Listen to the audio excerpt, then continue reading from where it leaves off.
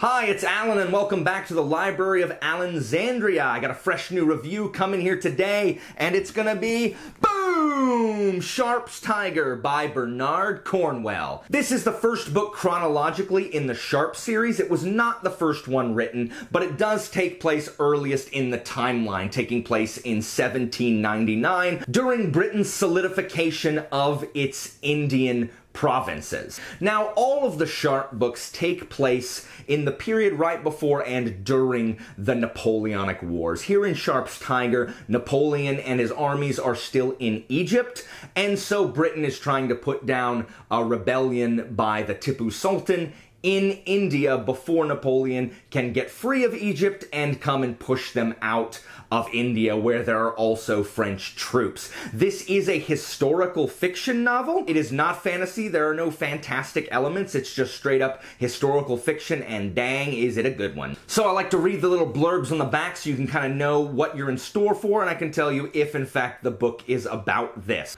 An inexperienced young private in His Majesty's service, Richard Sharpe is part of a military expedition to India to push the ruthless Tipu of Mysore from his throne and drive out his French allies.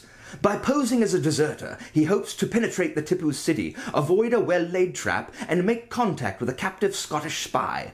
But while success will make Sharpe a sergeant, failure will place him at the mercy of the evil despot's brutal executioners, or worse still, his hungry, man-eating tigers.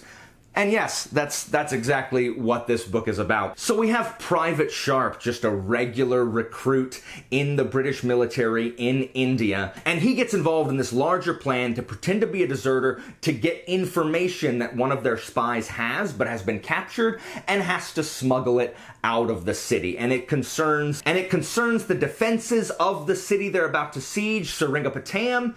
And if he doesn't get that information back to the British military, they're walking right into a trap. So you've got that kind of sword of Damocles hanging over the entire proceeding.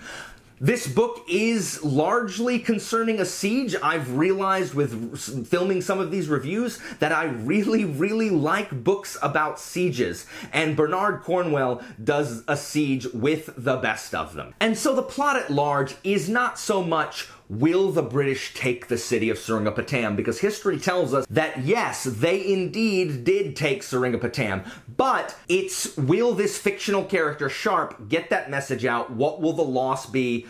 Does the British military's plan work, or do they walk into an ambush, and what becomes of the Tipu Sultan afterward? Now, what makes this different than just an academic retelling of the British invasion of India are the characters involved. And at its heart, all of the Sharpe novels star Private in this book, Private Richard Sharpe. He is not well educated. He was a thief and a murderer on the streets of Britain, and his choice was go to prison and possibly be hanged or join up in the British military. And so obviously he chose the latter. And so he's here because what other options did he have?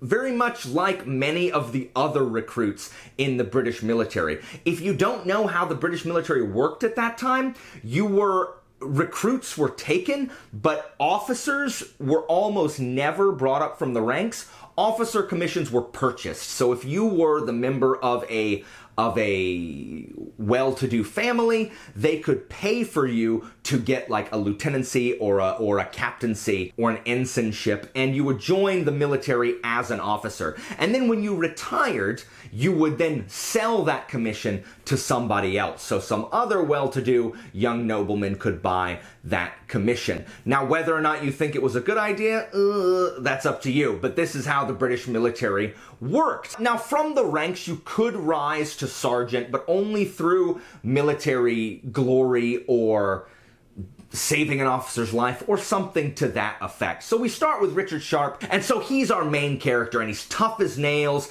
He can't read, but he's tall. We're told he's taller than the other soldiers. He's a fighter, a scrapper.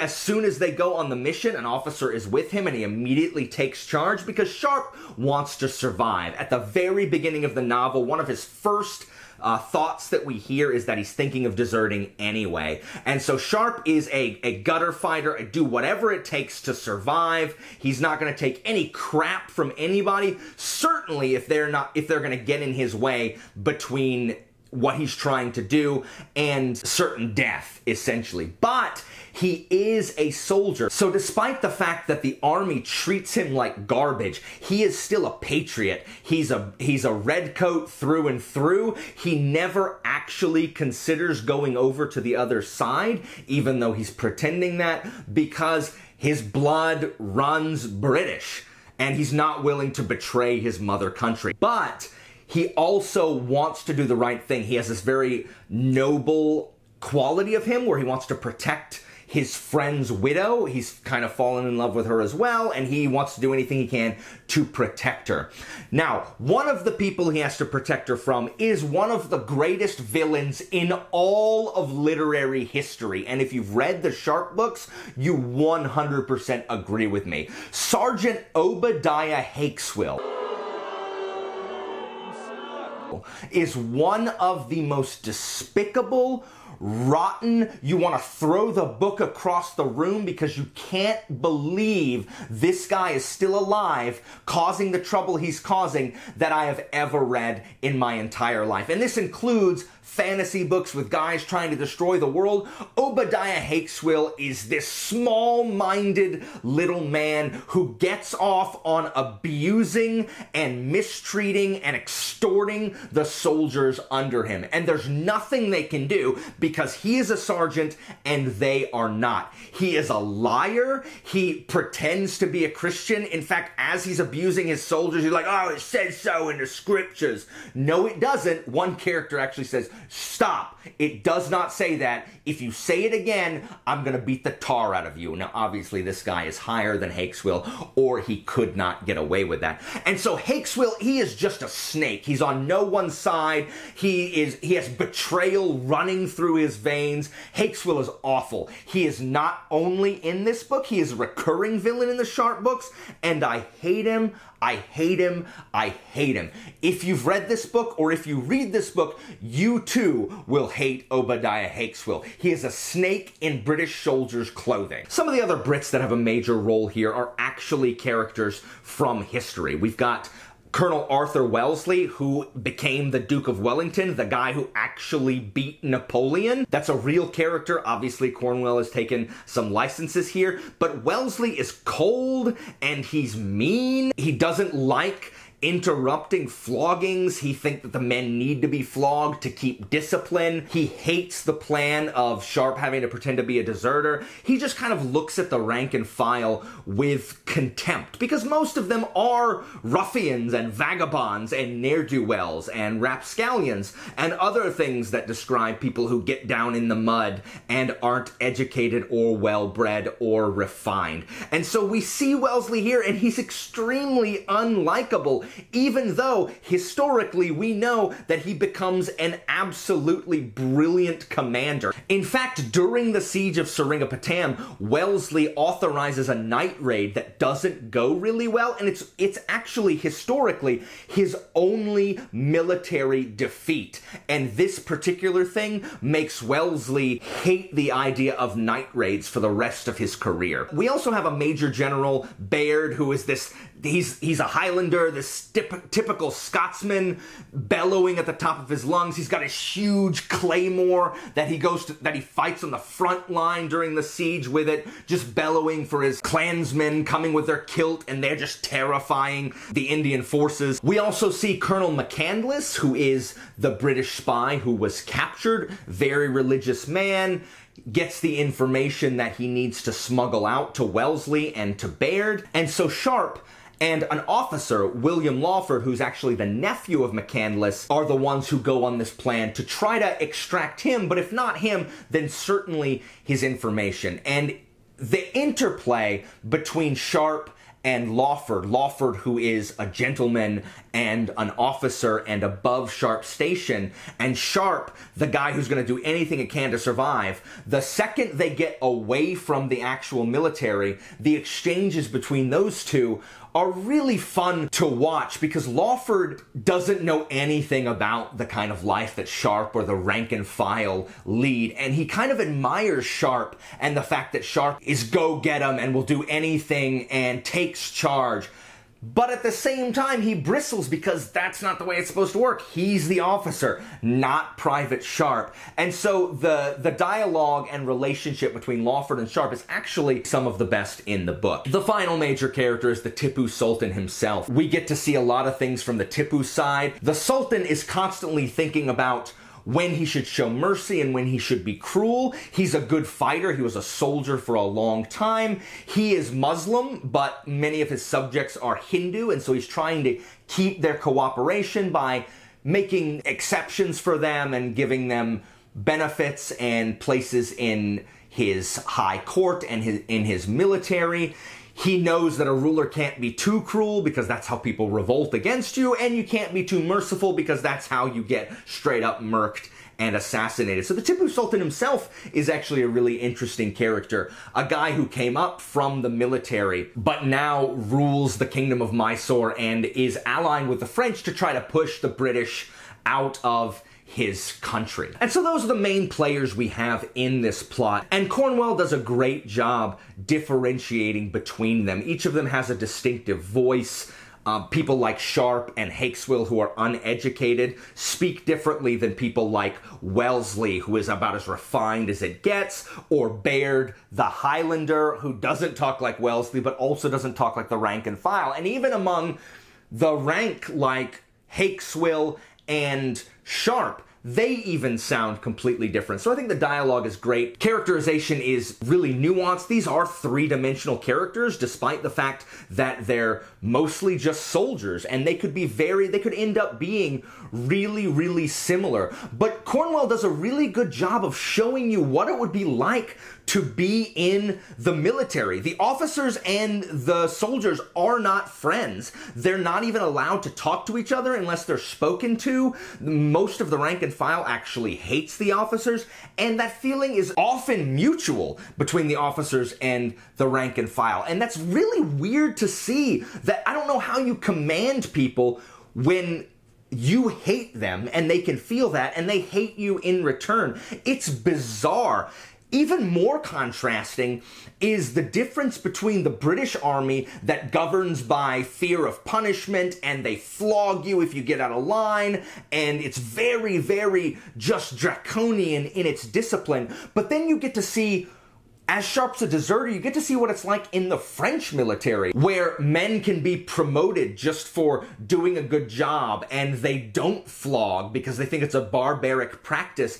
And Sharpe meets the really jovial and kindly Colonel Goudin, who is a nice guy and nothing like the officers in the British military. So the relationship between Sharpe and the French colonel is also really cool, that he respects Colonel Goudin probably more than he respects his own officers, and yet Sharpe is a redcoat through and through. So it's weird seeing that the British, who conquered the known world during this time, have such a different way of running their military than the French did. I also like the fact that Cornwell talks about how most of the soldiers couldn't read or write. And I read a lot of fantasy books, and I don't see this a ton, even in fantasy books, where people don't know how to read. It's almost taken for granted that every character is going to kind of know how to read and know how to write. So it's just interesting to bring us back to the kind of men that the British recruited to die for them in their foreign wars. Hey everybody, so Spurgeon, my cat Spurgeon, came to join us. He is also British, so he came to see how the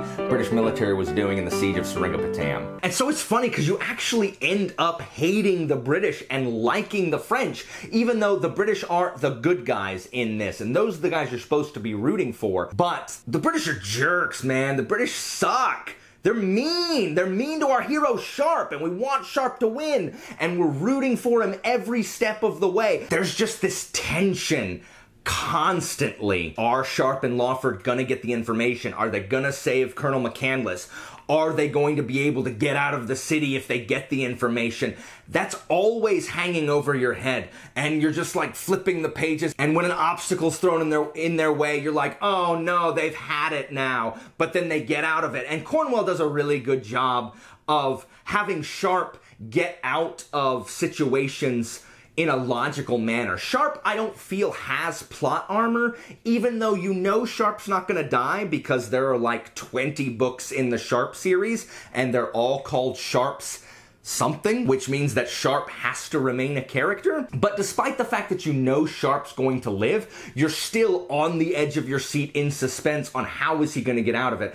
And the author does a credible job getting Sharpe out of these scrapes without it seeming like Deus Ex Machina. Talking about the writing style, Cornwell's writing style is pretty straightforward, no frills, to the point. It's like a military historian, which I think Cornwell is writing it. It's not flowery. It is third-person omniscient, which so many fantasy books these days are third-person limited, that's what I'm used to. So it was kind of jarring to be reading and be in Sharpe's head, and then in the same chapter jump into Wellesley's head, or the Tipu's head, or heavens forfend, Hakeswill's head. You don't want to be in there very long. There's spiders and scorpions and like fire and torture devices there. He's just terrible, and you're hoping to jump out of his head as quickly as possible. I've said in my other videos that I really like military fiction, and this is no different. Many of the books I read have sieges in them, and Cornwell is fantastic at writing a siege. A siege, if you don't know, is when a city has protective walls and the attacking army has to either, 1, break down the wall, 2, scale the wall with siege ramps, etc., or 3, block off all supplies and starve the enemy out. And this siege is fantastically written. You're right there in the action. Cornwell's prose is fast, it's jumping back and forth, it is bloody. His fight scenes and battle scenes do not hold anything back. You are right there in the front lines fighting with them. The horrors of war are evident. The Sharpe books actually introduced me to the concept of the forlorn hope. And if you don't know what that is, when the British would siege a city, when they would make a hole in the wall, that hole would be called the forlorn hope, because it's this very small hole and the British have to fight their way through it and take the city that way. But this very small opening is obviously heavily guarded, and so your chances of actually getting through and taking the walls or opening the gates are approaching 0%. But any man who made it through the forlorn hope could be promoted to officer. So this is one of the only ways that a rank and file could be promoted to officer without purchasing a commission. But they are bloody, bloody, bloody affairs. I know the third book chronologically, Sharpe's Fortress, is about a particularly terrible forlorn hope. But we see that concept in here, and you look at it and you can't believe the British would resort to anything so barbaric, where they know their men are gonna die, but they throw them in anyway, because the officers don't really care about the lives of the rank and file. Now, because this is military fiction, there is a lot of military terminology that he doesn't bother explaining to you. The difference between all the different cannons, you just kind of have to figure out. It's talking about the size of the cannonball. Each of them has a different size shot that it uses. Military formations, it's a lot to keep track in your head. If you're not really good at picturing a lot of moving parts spatially in your head, the battle can be a little bit confusing, but I found that fine, because I can imagine during an actual battle, things aren't super straightforward, and it's confusing, and it's hard to tell really what's going on, of what these guys are doing over here, because you can't see anything because of the massive amounts of dust and dead bodies here, and you hear thundering cannon over there, and it's just boom, boom, boom. Cornwell does an amazing job bringing us right into the battlefield, into the siege of this impenetrable city. Despite how much I like Sharpe's Tiger, this book is not for everyone. If you don't like military fiction, you're not gonna like this. If you don't like historical fiction, you're not gonna like it. If you don't like big, bloody battles, you're not going to like this book probably as much. If anything I've talked about so far sounds boring to you, then maybe you shouldn't read it. But if you're keeping an open mind, I 100% recommend Sharpe's Tiger.